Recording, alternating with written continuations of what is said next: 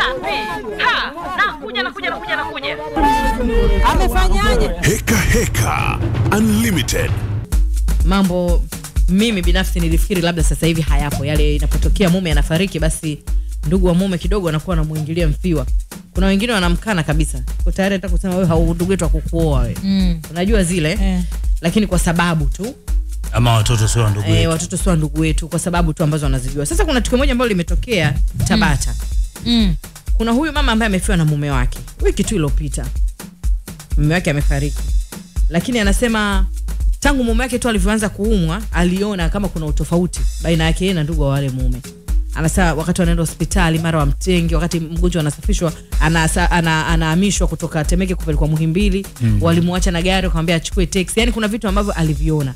Lakini marehemu alipokufa tu kwa mujibu wake anadai akaja pale akaanza kufukuzwa kwamba atoke katika hiyo nyumba ya marehemu mume wake. Sasa imepelekea mpaka sasa hivi huyu mama analala sebleni. Yaani chumba alichokuwa analala yeye na mume wake kimefungwa kabisa, kuna kufuli mlangoni na ninginia. Yeye analala pale sebleni, inabidi alale pale na chumba kilichoachwa wazi yani cha mtoto na sitting room ndo ambako pako wazi. Tena anasema pia mara kwanza palifungwa. Lakini baadaye akaamuriwa kwamba kufunguliwa lakini asiingie kule chumbani ambako alikuwa analala na mume wake. Hapo anadai kwamba ndugu waliingia chumbani baada ya mume wake tu kufariki, waliingia chumbani wakatoa kadi za gari, sijui vitu gani, kadi za benki wakachukua. Huyu mama mume wake amekufa hajaenda kumzika. Yaani amekaa nyumbani kwake, amelilia msiba nyumbani kwake. Yuko Eda, kaka Eda nyumbani kwake kule ambako ndo uso anakuambia mume wangu sura ya mwisho sijamuona. Kutokana na vipingamizi mwenyewe anavyodai ambavyo amewekewa na ndugu wa mume.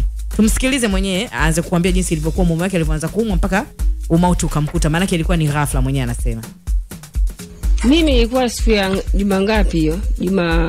Kati ya Ijumaa, mume wangu alipotoka huko kwenye shughuli zake za kazi. Alivyorudi, alipofika hapa akasema najisikia vibaya.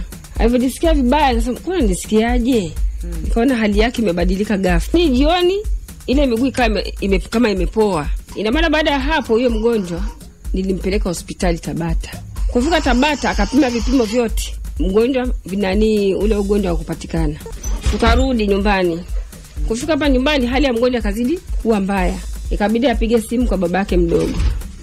Kupiga simu kwa babake mdogo akaja alfajiri. Sasa walipomchukua alfajiri wakampeleka huko. Mimi nikajua wamempeleka hospitali, kumbe wamempeleka nyumbani kwao. Walipofika nyumbani kwao ule mgonjwa hakufanywa chochote zaidi ya kupewa vidonge. Muda wakawa wanampa vidonge gani sasa? Vidonge tu vya kawaida. Yule mgonjwa alivyokuja akanipigia simu. Njoo, nakwenda pale nakuta hali ya mgonjwa ni mbaya sana. Nikamwambia jamani, huyu mgonjwa tumpeleke hospitali. Yule mzee akakataa. Tumpeleke hospitali, mzee akakataa. Mpaka ile saa 10 nikatafuta watu. Jamani nisaidie huyu mzee, mimi simuelewi.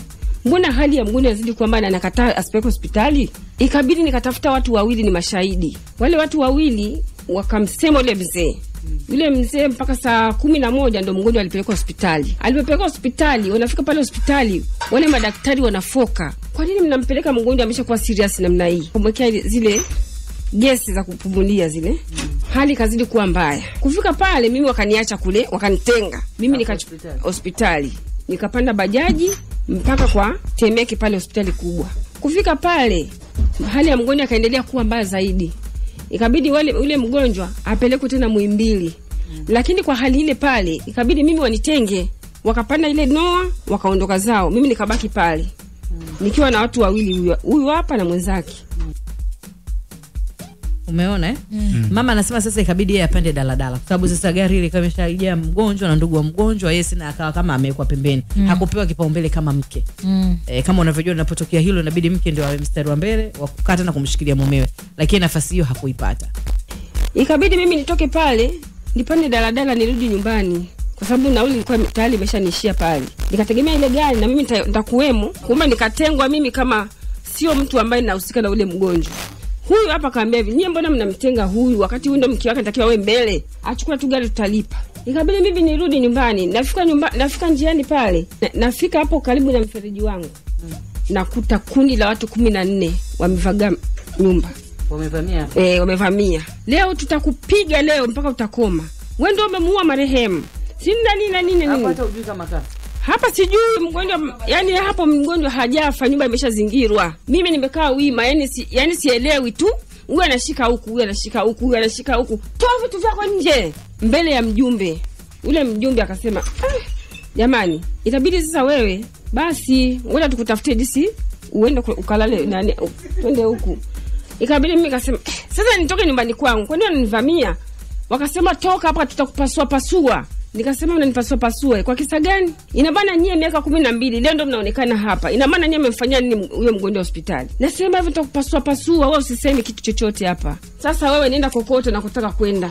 Nikasema mimi haki yangu nitapata kwa sababu ile ni mume wangu, sio wala yangu. Toa vyeti vya ndoa kama unavyo. Nikasema mimi vyeti vya ndoa mpaka niwaoneshe nyie kama nani. Ikabidi wale wakapaniki. Mjumbe ikabidi yule mjumbe afunge nyumba. Mimi ikabidi nikalale kwa majirani kule. Alifunga kwa ajili ya usalama wa nyumba. Kwa sababu wale walikuwa na nia ya kunifanya ya kunizuru. Wakaingia ndani, wakachukua kadi za benki, wakachukua vitu vyote. Na si chumba hichi hapa. Na wamefunga kufuli, bado na kufuli lile. Wakalala humo na machupa yao ya dawa. Asubuhi Asa walikuwa na kigezo gani cha kukufukuza? Yaani umefanya nini? Wenyewe wanadai kama mimi ndio nimemuua marehemu. Nikasema mimi ni yule ni mume wangu, nimekaa naye miaka 12 na siwezi kumuua kwa sababu mimi nampenda. Nyie mnatafuta kigezo kutaka kunizulumu haki zangu na mume wangu kwa sababu gari yenyewe imeshachukua kabla hata hajafa. Mmepeleka wapi? Upo hapo. Kigezo kwamba yeye ndo nini? Kamuua mume. Ndio sababu ya mume kufa. Anasema gari walikuwa washachukua muda, gari ya marehemu wako nayo hao. Ina wiki yani kabla mgonjwa hajafa ile gari ishachukuliwa mapema. Nikamkia polisi asubuhi, wale wakaja wakamkuta yule kijana yuko ndani chumbani kwangu, alilala momo, kapekua vitu humo ndani. Ni nani huyo kijana? Ni nani wa marehemu? Ni ndugu yake tu. Katika yani ni familia moja hiyo. Ikabidi wale polisi wamkamate, wampeleke kituo cha polisi kwa sababu amemkuta chumbani. Wakamweka ndani. Basi mimi hapo hajaniambia kama mtu amekufa. Nimezunguka pale na ngojea kwamba ni uamuzi wa polisi. Zaidi kuniambia kamfungulieni nyumba, mara nyumba ifungwe, mara nyumba ifunguliwe. Kumbe kule mgonjwa ameshafariki, wamenificha. Ile saa 5 saa 6 yule mzee nikamwona atoka kule na gari anakuja mpaka hapa. Hajaniambia kama mtu amekufa. Alipofika hapa, mimi nataka kuhesabu vitu. Unaona? Nataka kuhesabu vitu. Akaja na watu, akahesabu sijui vitu gani, vilikwenda kwa. Nikasema hivi, mimi sijajua kama mume wangu amekufa. Hajaniambia, yani mawazo yake ameacha maiti Muhimbili, anakuja kuhesabu vitu.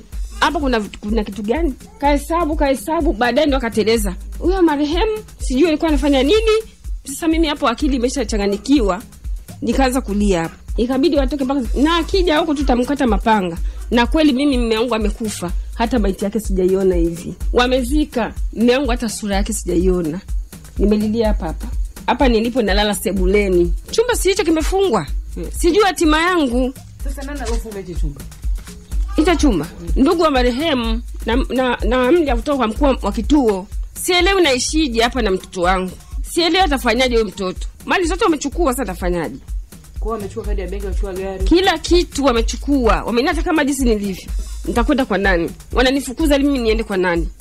Na wakati mali zote wamechukua na wanamkana sio mtoto wake. Wanasema sio mtoto wa marehemu. Sio mtoto wake, amekwenda kumnunua tu huko. Anasema ni mtoto wake. Sio mtoto wake. Mtoto ana vielelezo vyote. Hata mumewe hajamzika, uso wa mume wake hajauona. Sasa hapo msiba ulifanyika sehemu gani? Labda kwa baba mdogo. Yaani kwa baba yake mdogo na wewe marehemu.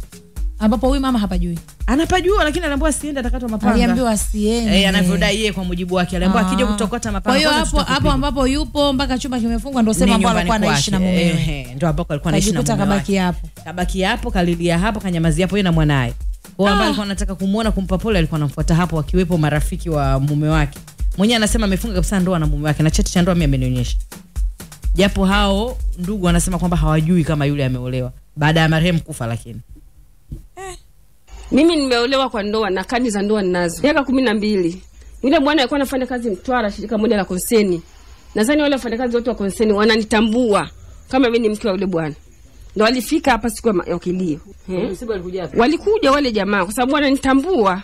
Msiba kule walikwenda mpaka kule, wakazika, wakaja hapa, wakauliza mtoto, wakamwachia mchango wake kidogo. Sawa, hii itamsaidia huyu mtoto. Kila kitu wamechukua. Hapa nawaza sijui maisha yangu tayapelekaje. Wamechukua kadi za benki, kadi ya gari. Sijui kama hati ya nyumba imo ndani. Kwa sababu swali baki chumbani humo anapekua.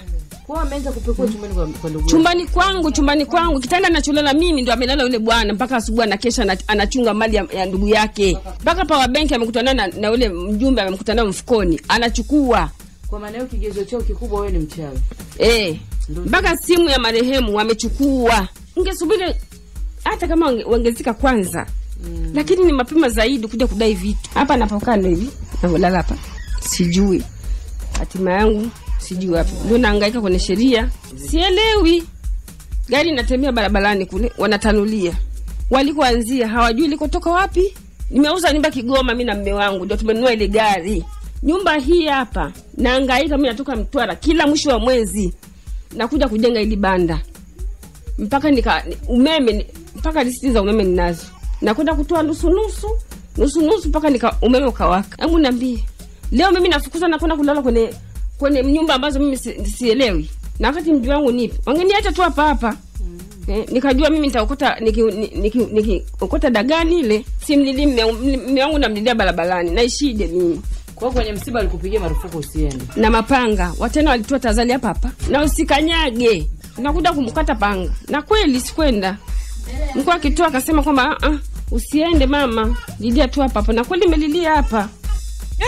Makubwa. Sasa siku zote hizi hawa ndugu, huyu kaka yao, sijui nani yao tena yuko na mkewe. Si ilikuwa mambo afanye mapema kwamba huyu mtoto sio wetu kaka. Hujamuoa huyu mwanamke. Sasa mbona siku zote walikuwa hawapo? Ndio hapo. Afu au yule ambaye alikuja kulala kitandani angekuja kulala kipindi kile bana. Mtu kaja kulala kitandani. Analinda mali. Anakuja bwana kaka mimi nimekuja. Nataka nilale mchumani mwako nilinde mali. Kabisa.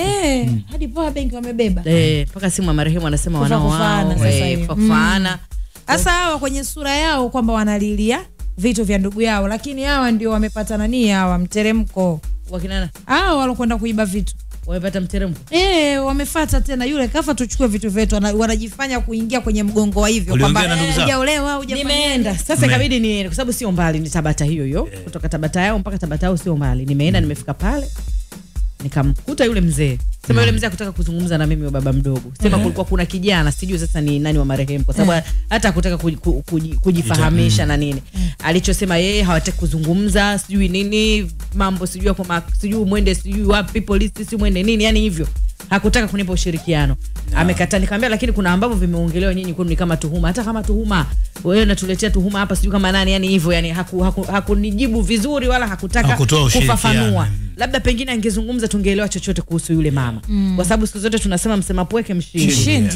Kwa hiyo angezungumza labda tungejua mama naye ana tatizo lake lipi. Lakini hata kama pia ni haraka mno. Mimi najiuliza tatizo gani la kumfanya mtu asije kuzika. Kwamba usisogee hapa. Tutakukata mapanga. Mtoto huyo sio wetu. Kwa hiyo vitu kama hivyo. So mke lakini na yule kijana kuna neno alinijibu, nilimwambia hivi marehemu, kwa sababu marehemu gani umekuja kufuata habari zake? Nikamwambia marehemu anaitwa fulani. Kwa nimezungumza na mke wake. Akaniambia ndugu yetu hakuwa na mke. Yani marehemu huyo nilomtaja hakuwa na mke. Kwa yani hivyo, yani hakutaka kujibu vile, yani tueleweshane, yani alinijibu kama vibaya. Ina maana pia dada huyu ungemuuliza jambo moja, harusi yake ndugu gani aliyehudhuria?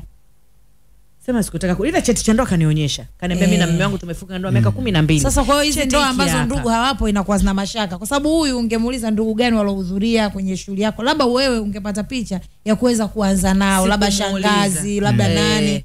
Nani ambaye alikuwepo? Sikumuuliza ndugu yupi na yupi alikuwepo, swali hilo sikumuuliza, lakini mwenyewe anakiri kabisa kwamba ameoana na huyo mume na ndugu anafahamu. Sema mwenyewe wafanya kazi pia wanafahamu. Na unajua kuna swali nilimuuliza huyu mama kwamba mlikuwa na maelewano vizuri na ndugu wa mume kabla marehemu hajafa.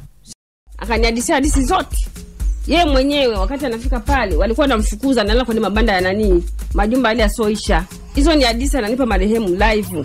Sasa leo umeshamwona na nani na bidii iliyofanya mimi wala hajui tumeanzia wapi kuchukua mali yake hivi bila sababu yoyote. Majirani wote hapa ni mashahidi, wanajua mimi nichoanza hapa wote, na hata wakitwa mahakamani watakuja kusema hakuna sioona mimi kazi niliyofanya hapa. Mji nimebadilisha ni mimi, nimejinyima, nimekula dagaa, nikimaliza kama mshahara kakiisha kale kakujengea nyumba, kufatua tafali, narudi Mtwara na ngoja tena tutafuta tena nyingine, narudi. Mabasi yale ya Mtwara nilikuwa nasema yangesema kwamba huyu mama jamani amemaliza mabasi yote ya Mtwara, kila mwisho wa mwezi unatoka Mtwara unakuja kusimamia, lakini kwa sababu nilikuwa na nia nzuri na mume wangu, ndio maana tukafanya hivi. Inanifundisha kitu lakini kabisa, na kila mtu inabidi aichukue kama funzo. Yako mengi sana unajua. sana. Yani inapotokea bwana mume akifariki, sijui yani inakuwaje, ndugu wa mume wanaona kwamba wewe mke hustahili kabisa hata kijiko kutumia mle ndani. Ndio. Yani madam haijalishi una mtoto, haijalishi huna, madam ndugu wao shafariki, kuna vitu basi acha wewe ondoka. Wakati sio sawa. Upande wa msondo wanazungumzia. Sio sawa kabisa, kwa sababu huyu akajisemea mwenyewe kama hivyo, anakuambia alikuwa anaishi Mtwara, alikuwa anakuja Dar es Salaam kila mwisho wa mwezi kuja kujenga hiyo nyumba. Walikuwa wapi? Inawezekana sawa huyu mama labda pengine alikuwa hana kazi, ni mumewe ndio alikuwa ana kazi, lakini huwezi kujua busara za huyu mama na mapenzi yake na ushauri wake imesababisha kufanya hayo maendeleo ambayo amefanya. Unajua ndugu mume wanasahau kwamba pengine huyo mama sawa ni mama wa nyumbani, lakini huwezi kujua busara zake kwa mume wake jamani. Juhudi zake kama hivyo za kusimamia ujenzi. Lakini pia dia kitu kingine ambacho inatufundisha hapa. Sawa, kwa mfano kama hivi anasema ndugu zangu mimi hawakutaki, achana nao na vitu vingine kama hivyo, lakini wewe unasema kwani mimi nimeolewa na ukoo, mimi nimeolewa na mtu mmoja. Lakini madhara yake pia baadaye ni haya, kutokuwa karibu na ndugu wa mume. Kutokuwa nao karibu, kutokujua, kwa sababu nafikiri pia kama ungeweza kuwa na wawili tu. Kwani dahu kutokuwa karibu ndio kwamba eti ndugu wao akifariki uweze kupata matatizo. Unaweza kuwa karibu na ukoo mzima. Na kuchenchia vile vile. Lakini mwisho wa siku ndugu yangu wao ndio wakawa kwanza kuja kuchukua fuso. Waje kuchukua vitu vya ndani. Hawajui hata limepatikana vipi. Sasa vitu vinahesabiwa jamani, watu wanahesabu vitu, mtu anahesabu kochi, anahesabu meza. Mimi naamini kwanza wao wenyewe uko waliko unajua kwamba wana ugomvi na hakika. Kwa sababu kila mtu vinamhusu vile vitu. Haviwahusu.